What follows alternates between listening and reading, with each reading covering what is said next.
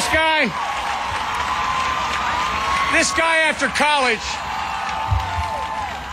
guy after college could have written, he gets a little embarrassed of this, but the truth is, this guy after college could have written his ticket to Wall Street or any place in the nation, any place in the world.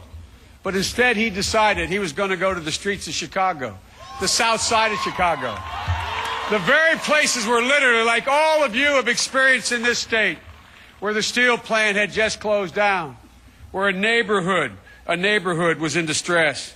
And one of the things he did was very simple, the best way for me to explain it. He made the lives of those people he met there, he made that the work of his life, in the community, in the Senate. And that's exactly what he'll do as your president. He'll make their lives his life.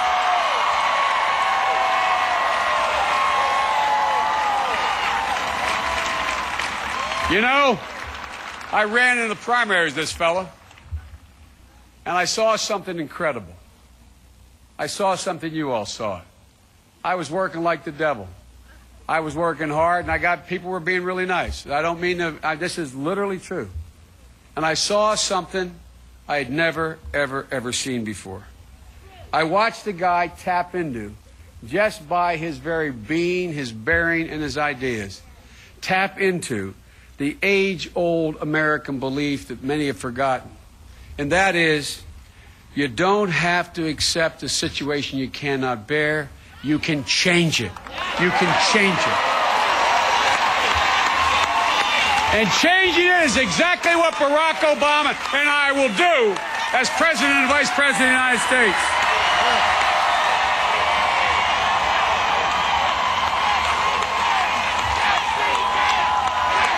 I think I should let you go and not do the rest of it.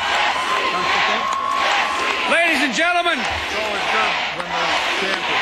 That's right. That's right. You can. One thing I want to mention to you. I want to get something straight here. I supposedly, I supposedly know something about foreign policy. I love these guys all of a sudden call me this big expert. Let me tell you something else I observed. And John McCain talks about, John, that Barack is not ready. Let me just tell you something. Where I come from, the neighborhood I come from, you measure people in their deeds and not their words. Let's just do a little comparison here. I want to make just 2 points here because I want you to hear Barack and I want to get out of the way here. Ladies and gentlemen, I want to point out a couple things. John McCain, let's see who's right about these things. John McCain said just about 3 years ago, he said, there's a reason we don't read, I'm paraphrasing, the reason we don't read about Afghanistan in the newspaper anymore, it has succeeded. Now, wait a minute. Barack Obama, in the United States Senate and the campaign trail, well over a year ago said, we desperately need to get 2 more combat battalions to Afghanistan because if we don't, we may lose it. Now, wait a minute now. Listen. What happened? Those mountains between Afghanistan and Pakistan are where Al-Qaeda lives. That's where the Taliban is. That's where bin Laden is. And no less than the chairman of the Joint Chiefs of Staff of the United States military validated what Barack said by saying, and I want to make sure I quote him correctly, he said, getting more troops there now is, quote, an urgent requirement. Ladies and gentlemen, Barack Obama was right. John McCain was wrong.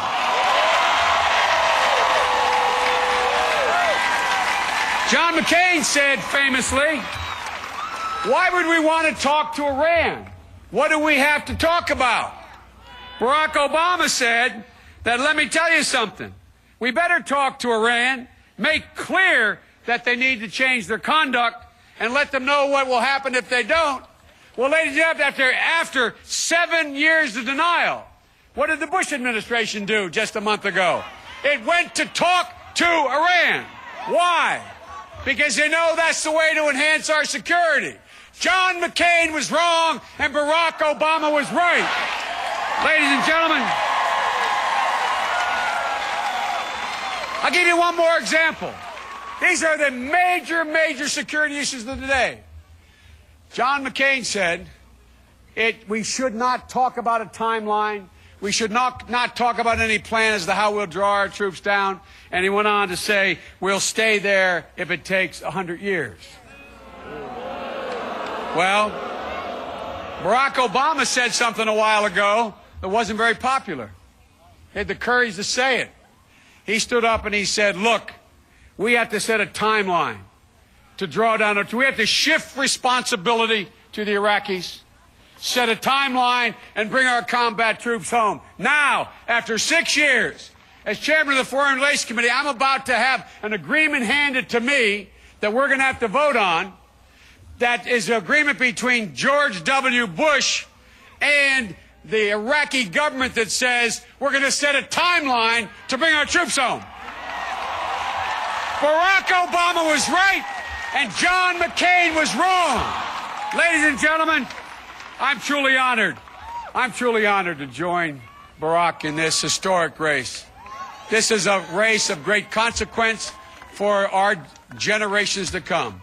Ladies and gentlemen, I've been reminded forcefully when I looked at Barack's kids and my grandkids at that convention why I joined this ticket. I joined this ticket for them. I joined this ticket for everybody I grew up with in Scranton and Wilmington, Delaware.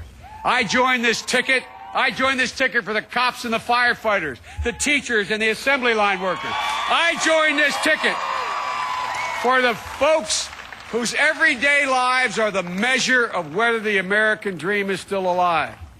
And I want to tell you one thing. Like you, the American people are ready. I am ready. Barack Obama is ready. Ready to get back up and... Ladies and gentlemen, the next president of the United States, Barack Obama.